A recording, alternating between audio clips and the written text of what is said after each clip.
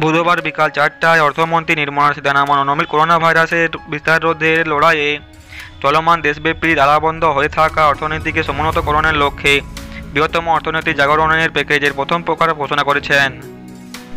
অর্থনীতিকে পুনর্জীবিত করতে প্রধানমন্ত্রী নরেন্দ্র মোদী করোনা ভাইরাস পরিস্থিতির বিষয়ে জাতির উদ্দেশ্যে ভাষণ দেওয়ার সময় 20 লক্ষ কোটি টাকার প্যাকেজ ঘোষণা করেছিলেন।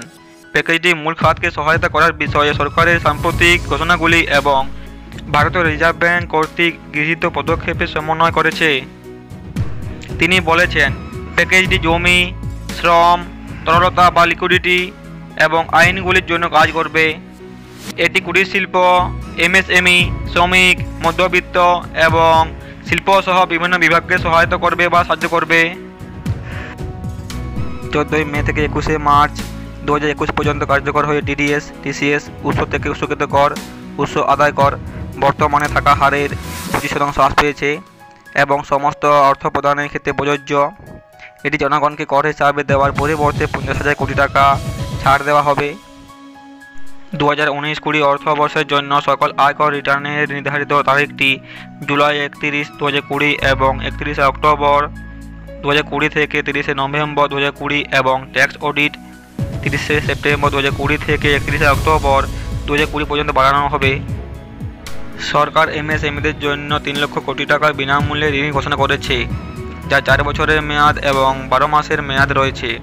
এই ঋণগুলি 2020 সালের 31 অক্টোবর পর্যন্ত উপলব্ধ থাকবে এবং 100% ঋণের গ্যারান্টিযুক্ত হবে। এটি 45 লক্ষ ইউনিটকে পুনরায় কার্যক্রম শুরু করতে এবং চাকরির সুরক্ষার কাজ করতে সহায়তা করবে। চাপযুক্ত এমএসএমইগুলিকে সমান সহায়তা সরবরাহ করতে সরকার অধীনস্থ ঋণ হিসাবে 20,000 কোটি টাকার নিয়মকে সহজসাধ্য করবে। এমএসএমইগুলির সীমানা নির্ধারণটি পরিবর্তন করা হয়েছে, যাতে তারা আকারে বাড়ার বিষয়ে চিন্তা করার প্রয়োজন নেই এবং এখনও সুবিধাগুলি নিতে পারে। এমএসএমই নির্ধারিত বিনিয়োগের সীমাটি পূর্বের 25 লক্ষ টাকা থেকে বাড়িয়ে 1 কোটি টাকা পর্যন্ত করা হয়েছে। এমএসএমইগুলির প্রয়োজনীয় সহায়তার জন্য মাদার ফান্ড, অর্ডার ফান্ডের কাঠামোর মাধ্যমে 50,000 কোটি টাকার তহবিল তৈরি করা হচ্ছে। তাদের সক্ষমতা বাড়ানো এবং তারা যে বাজারগুলি বেছে নেয় তা তালিকাভুক্ত করতে। 200 কোটি টাকা পর্যন্ত টেন্ডারের জন্য সরকারি সংগ্রহের ক্ষেত্রে বিশ্বব্যাপী দরপত্রগুলি অনুমোদিত নয়। এটি স্বনির্ভর ভারত গড়বে, তারপরে মেক ইন ইন্ডিয়া চালনা করতে সক্ষম হবে। কোভিড-19 কারণে বাণিজ্য মেলায় অংশ নিতে অক্ষমতার বিষয়টি বিবেচনা করে বোর্ড জুড়ে বিরামহীন ই-মার্কেট সংযোগগুলি এমএসএমইতে সরবরাহ করা হবে। কেন্দ্রীয় সরকার থেকে এমএসএমইগুলিকে সমস্ত বকেয়া টাকা দেওয়া হবে। স্বায়ত্তশাসিত সংস্থা এবং পিএসইগুলি আগামী 50 দিনের মধ্যে করা হবে। ব্যবসায় এবং কর্মীদের জন্য ইপিএফ সাপোর্টটি আগামী 3 মাসের জন্য বাড়ানো হয়েছে, যার তরল ত্রাণ সরবরাহ করা হয়েছে 2500 কোটি টাকা। এর আগে আওতাভুক্তের জন্য লিপিবদ্ধ পিএফ প্রদানকে 12% থেকে কমিয়ে 10% করা হচ্ছে। হ্রাস কেন্দ্র সরকারের নয়। অতিরিক্ত পরিমাণ ছাড়াই অর্থ প্রদানের জন্য বিবেশের বিশ্বাস প্রকল্পের মেয়াদ 31 ডিসেম্বর 2020 পর্যন্ত বাড়ানো হয়েছে। এনবিএফসি, এইচএফসি, এমএফআইগুলির জন্য 30,000 কোটি টাকার বিশেষ তরলতা প্রকল্প চালু করা হয়েছে। এমনকি বিনিয়োগ মানের ঋণের কাগজপত্র কিনতে প্রাইমারি ও সেকেন্ডারি উভয় বাজারে বিনিয়োগ। এটি ঋণের প্রবাহকে সহজ করবে। সমস্ত বিদ্যুৎ বিতরণ সংস্থাগুলির জন্য 1 মাসের তরল পদার্থের পরিমাণ 90,000 কোটি টাকা করা হয়েছে। এটি গ্রাহকদের বিরুদ্ধে হবে এবং ডিসকমকে প্রজন্ম সংস্থাগুলি প্রদান করতে সক্ষম করবে বা হবে। তারা শেষ পর্যন্ত গ্রাহকদের সুবিধাগুলি সরবরাহ করবে। দাতব্য ট্রাস্ট এবং অকর্পোরেট ব্যবসা এবং পেশাগুলিতে সমস্ত মুলতবি টাকা ফেরত অবিলম্বে জারি করা হবে। সরকার এনবিএফসিগুলির জন্য আংশিক ঋণ গ্যারেন্টি স্কিম 2 এর মাধ্যমে 45,000 কোটি টাকা তরল পদক্ষেপ ঘোষণা করেছে।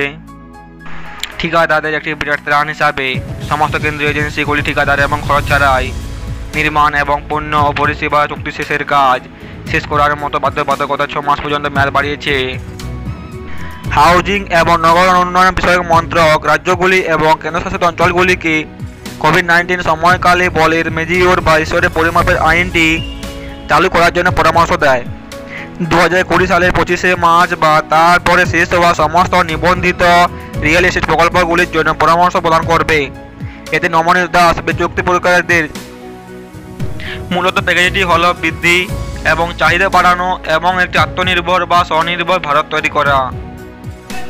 প্রধানমন্ত্রী একটি বিস্তৃত দৃষ্টিভঙ্গি রেখেছিলেন এবং সমাজের বিভিন্ন অংশের সাথে বিস্তৃত আলোচনা করার পরে এই দৃষ্টিভঙ্গি স্থাপন করা হয়েছিল। স্বনির্ভর ভারতের 5টি স্তম্ভ হল অর্থনীতি, অবকাঠামো, ব্যবস্থা, জনসংখ্যা ও চাহিদা।